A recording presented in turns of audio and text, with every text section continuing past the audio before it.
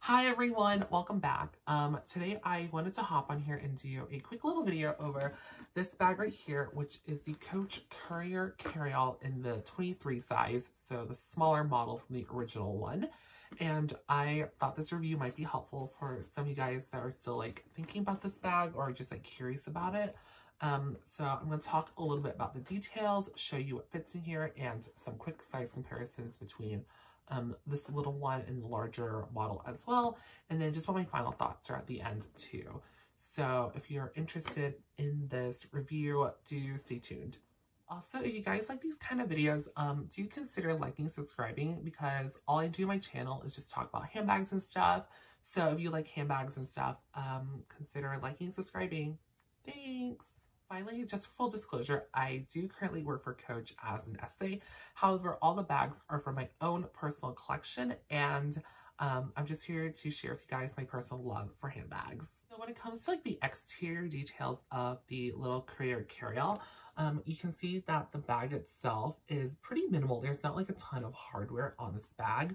On the front here, it does have like a flap style design, and to open and close the bag, all you have to do is just click the little lever right here on the front and then just push it in to close it. The bag itself does have this really interesting additional kind of like piping, but it's more like a stacked leather look, I think, which you can see here. It's like the additional piping of orange throughout the bag, so it's on the flap and also on the front here. So I think it gives it like a really cool touch of detail of a little bit of orange. And then it's also underneath the handle as well. And then on the front here, you can see it's like color blocked too. So I believe the front flap here is in the color taupe. The orange color is in mango. And then the remaining body of the bag is in chalk. And here's like the 1941 tag. So it just has the horse and carriage logo on the front there. It's chalk as well on the front, and then in the back it'll be the mango color, and this is like the smaller size hang tag. And then on the back of the bag, you can see that it does have the continuation of that like orange piping detail going throughout the bag, and then it has a back slip pocket too. And this one's kind of cool because instead of like a magnetic pocket, it has a little press stud right here that you can use to close the bag itself. And on the inside, it is lined in a honey-colored microfiber, and that'll be like on the front and the back of the pocket as well. Comes to like the bottom of the bag, you can see that there is going to be this leather base right here that is attached to the bottom, and it does have 4 gunmetal hardware feet as well to keep the bag elevated and keeps like your bag clean. And then what's nice too is that there is that stamping of the genuine glove-tanned leather in the center. And it does have that a little like bit of orange detailing throughout the bag or on underneath the bag. So yeah, that's the bottom of the bag. And here's just a quick little side view of the bag as well. So the little wings here are going to go up into a like tapered shape. So it's smaller at the top and wider at the bottom. And it just goes upward like that, and it'll be on the same on the side as well. So I'm getting inside the bag. All you have to do is just click on these little latches right here that lets you open the bag. On the gunmetal plaque here, it just says Coach underneath it, and then you also have the little metal piece here. And underneath the flap itself, you can see that it's going to be lined in leather. And then it does have a zipper closure in addition to the flap closure as well. So when you open the bag with the zipper, you can see that it is a very spacious interior compartment. And it does have 2 organizational pockets too. So on the back here, you can see that you do get a little zip pocket right there. And on the inside, it is lined in the 1941 like linen liner. And all I have in here is just like the price tag to the bag and the care instruction just tucked away. I'm gonna put it back. Okay. And then you can see that the story pouch is also attached onto that back zip pocket as well. And then on this side of the bag, it does have a little slip pocket right here. And it also does feature a press stud as well that you can easily close if you want more security for this pocket.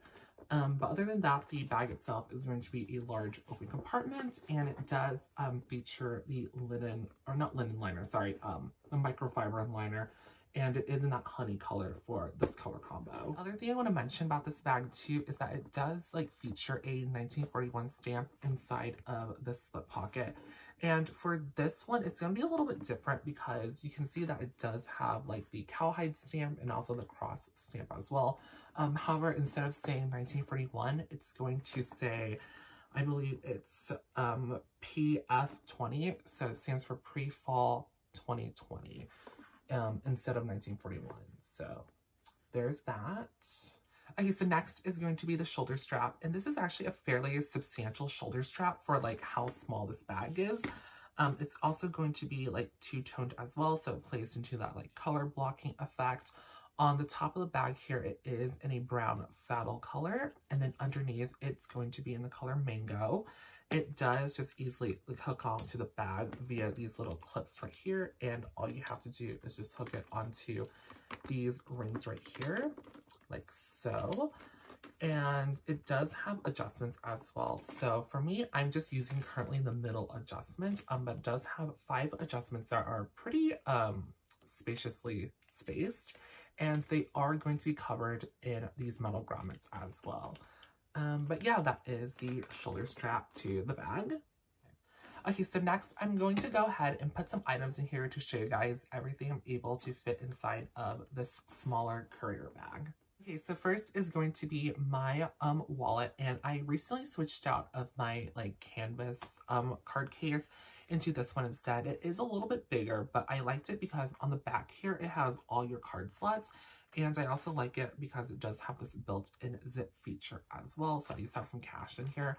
But yeah, I really like it a lot, and the leather on this one has really softened a lot because I've had this for I think 2 years now. And I also really like the little NASA embossing on it. Next is my little change pouch, and I switched out of the other one because it was getting like a little bit deformed, so I went ahead and changed into this one. And all I have in here is just some like extra cards and stuff, and then also change as well. But yeah, I like this one a lot.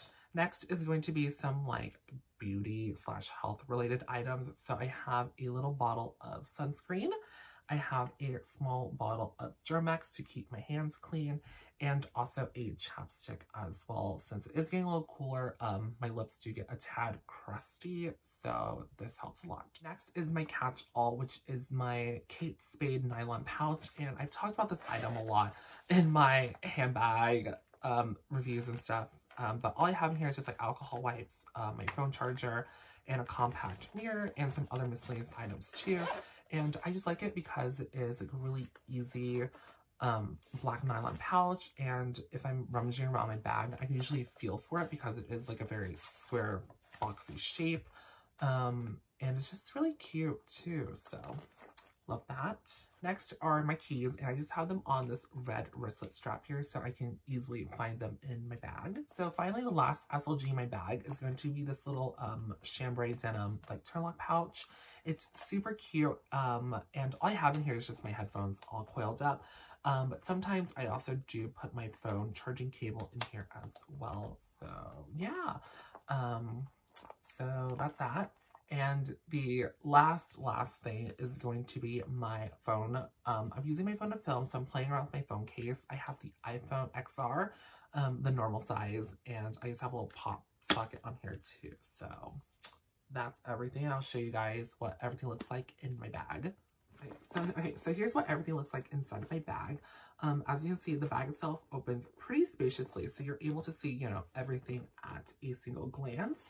And I just have most of my SLGs and some of my like care items standing up vertically, so they're just like on their side like so. And I think for me that's just, you know, a lot easier to find them just because they are standing up. I also just don't use the pockets inside of this bag just because I'm a pretty lazy person and I don't use pockets anyways.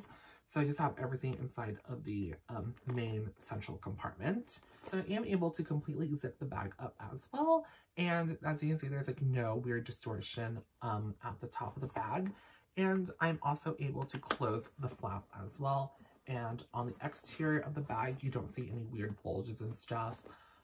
So yeah, that is everything I'm able to fit inside of the Courier Carryall 23. And then I'm going to do a quick size comparison with the larger one next. Okay, so here's a quick size comparison between the two Courier Carryalls. This is the one I got first, which is the large navy version, not navy, navy version. And I have used this one a lot, so that's why I justified getting this one. And as you can see, they are essentially the same bag. It's just that this one is a bit smaller. And the other detail too is that, like I said about that additional piping around the mini size, here's what this one looks like up close. It does not have that additional piping throughout the bag, like the mini model. But I think there is a mini model that does not have the piping. So if you want a Courier Carryall that's like one solid color, they do have that. And I think it's like black and taupe. And another thing I want to mention too is that if you guys want a more like comprehensive review video about these two bags, just leave it down in the comments below and I can do a more in-depth comparison between these two sizes if you're interested in that. So yeah. So when it comes to the Courier Carryall 23, is that I really do like this bag a lot. This is probably one of my favorite summertime handbags just because the color combination was really pretty of the taupe brown, mango orange, and the chalk like trio. I thought it was actually really easy to work in with outfits and stuff. I'm a pretty casual dresser, so I usually just wear denim, like oversized t-shirts or like a sweatshirt and shorts. So I felt like this bag looked really good with the outfits I wore. But I also like don't really care what I look like sometimes, so I just kind of throw clothes on. But I feel like this bag went with a lot of stuff that I wore. The other thing I really liked about this bag too is its overall structure. It's like soft but hard at the same time. Like as you can see, the bag itself does give a little bit in this like top section here. However, at the bottom it is pretty sturdy because it does have this extra like leather base, so it gave the bag like a lot of support, and I really liked that for some reason. Like it's a bag that keeps its shape, and I personally am somebody who loves a good structured handbag, so being a mini bag, this bag had a lot of structure to it, so I really appreciated that. Okay, so that does it for this video over the Coach Courier 23.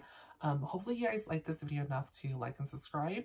And if you have any additional questions about the bag, you can message me on Instagram, or you can leave a comment down below this video too. And I can try to reply back as soon as possible. But hopefully you guys have a great rest of your day. Bye! Bye! Okay, I need to stop being weird.